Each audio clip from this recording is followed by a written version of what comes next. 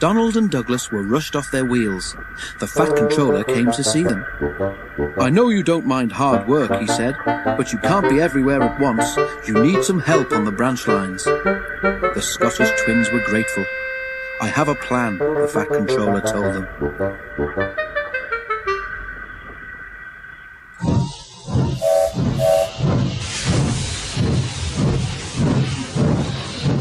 He went to see a friend who lived in Gloucestershire and explained the problem. The friend took him to meet Wilbert, a smart blue saddle tank engine with 6 wheels.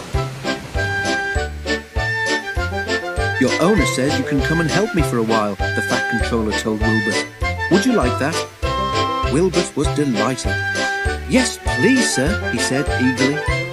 His line in the Forest of Dean was short, and he was delighted for the chance to exercise his wheels.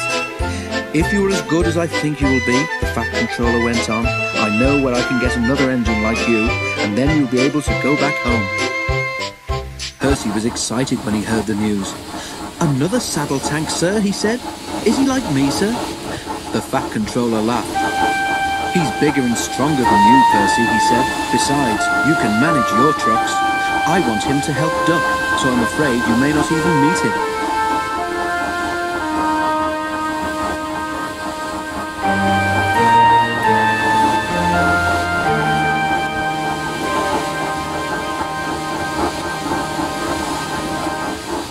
During the week before Wilbert came, it was cold and wet.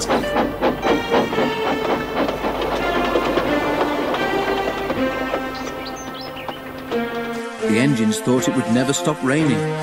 None of them wanted to go out, but passengers and trucks were waiting.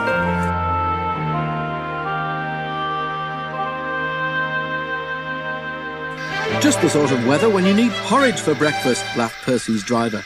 "What's porridge?" asked Percy. Well, difficult to describe," admitted the fireman. "You boil oatmeal and water, which makes a sort of sticky soup," finished the driver. "Then you add milk and sugar. Delicious."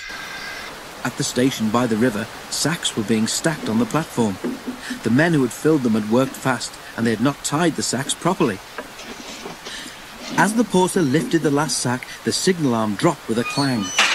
"Better hurry, here's Percy," the porter said, and he swung the heavy sack onto the pile, knocking the top one over. Several sacks toppled onto the railway line and split open. The oatmeal inside the sacks burst out, covering everything. The pouring rain quickly turned it into a sort of sticky soup. At that moment, Percy appeared. Percy wasn't going fast, but he couldn't prevent himself from ploughing into the porridge, which now covered the rails. "Ugh!" he exclaimed and stopped. Porridge dripped from Percy's wheels, rods and frames. He felt awful, wet, sticky and cold. His driver and fireman got down to inspect the mess. "Oh dear," remarked the driver. "Well, Percy, you've found out about porridge the hard way, haven't you? The thing is, you're supposed to eat it, not paddle in it." Percy didn't think it was funny. The Fat Controller wasn't amused either. He telephoned to the junction where they were just in time to stop Wilbert on his way to Duck's branch line. He came along Thomas's line instead and soon reached the shed at the top station. Percy cheered up at once. "I wanted to meet you," he said, "but I didn't think it would be this way. Porridge is all right for breakfast, my driver says, but it makes a mess of an engine who isn't expecting it."